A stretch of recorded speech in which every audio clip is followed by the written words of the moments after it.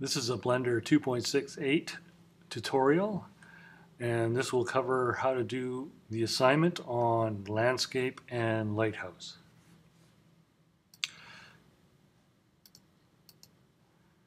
Okay, we do not need the cube, so let's delete it. We need to add an object, that would be Shift A. And for the delete, I use the delete key on the numpad.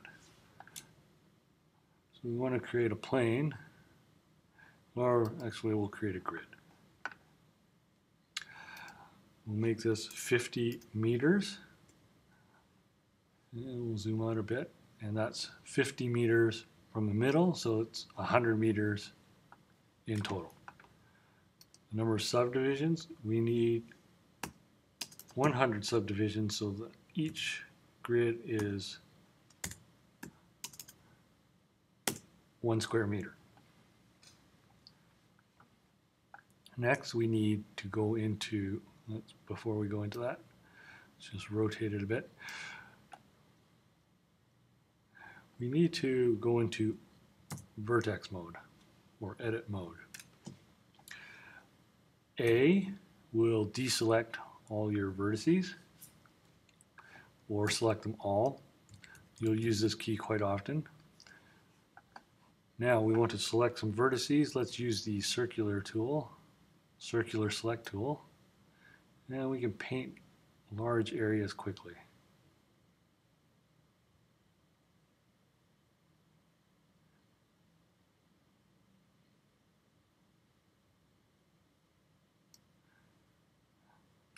And you can use the mouse wheel to increase or decrease the size. And you want to decrease the size to just make some of the little details a little more interesting. Okay, now that we've done that, we hit escape to get out of circular select mode. And we will just hit the G button to make the cliffs. And as you can notice, we can skew them, but we want them to be going straight up. To make them go straight up, hit the Z key to lock it, and you will notice this by the blue line running up and down the screen saying that we've locked the Z direction. Okay, and when we're at a good height, we can hit escape. We'll hit the space bar, and that will fix the adjustment. Now we hit A to deselect all. We want to do proportional editing, and we will do smooth as line. Okay, so let's zoom in a bit. I'm not going to do the whole thing, but I'll show you how to just do a few. Let's select some points, and we need to hit escape, so we're not selecting points anymore. And we need to adjust. So the G key will do that. And again, we want to lock the Z direction. And you can notice that we're not actually doing proportional editing. Well, we are, but it's not a big enough influence sphere. So we need to adjust the circle, and we influence more points. And we want to lock the Z as well. Okay, when we're happy with that, hit the space bar to accept that.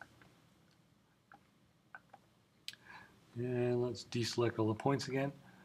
This time we want to just pull a very few points. We can select fewer points by right-clicking and shift right-clicking. And again, we'll hit the G key to adjust.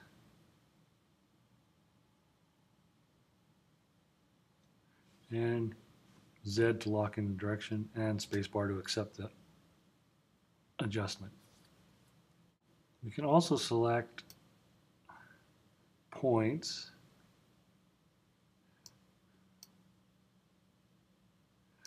by using the B key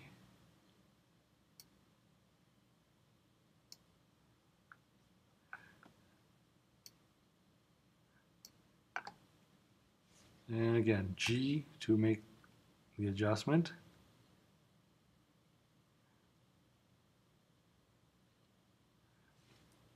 And I don't like that one, so I'll hit escape. Let's try sphere. And G. That one I don't like either. Let's try root.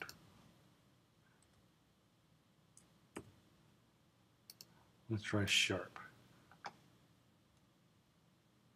Okay, so that gives a nice sort of rounded cliff effect.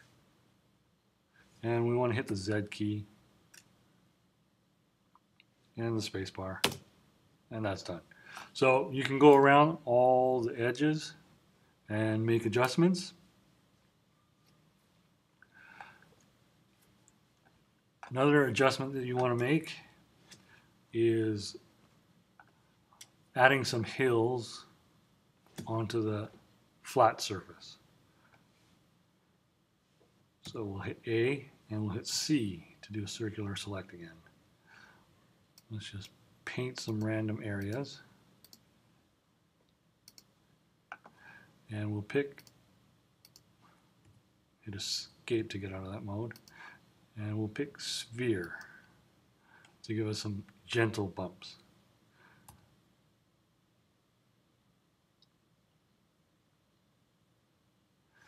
And I'll hit escape because I want to make a slightly larger sphere of influence.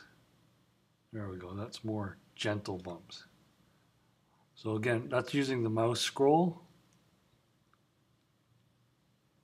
and spacebar to accept. And then we'll do A again.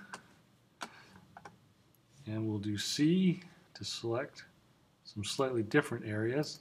You can choose some on the bumps already to give the bumps a little bit more non-uniform look.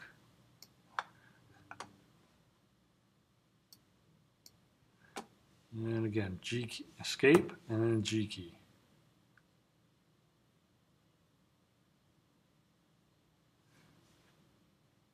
And Z, just to keep the grid aligned, and then spacebar.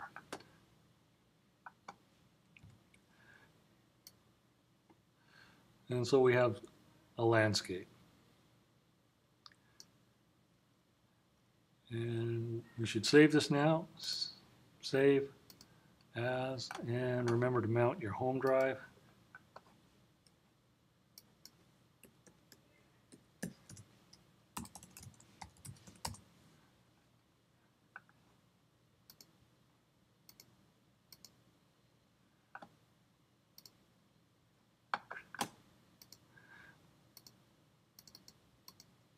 And you should go to volumes to get your home folder.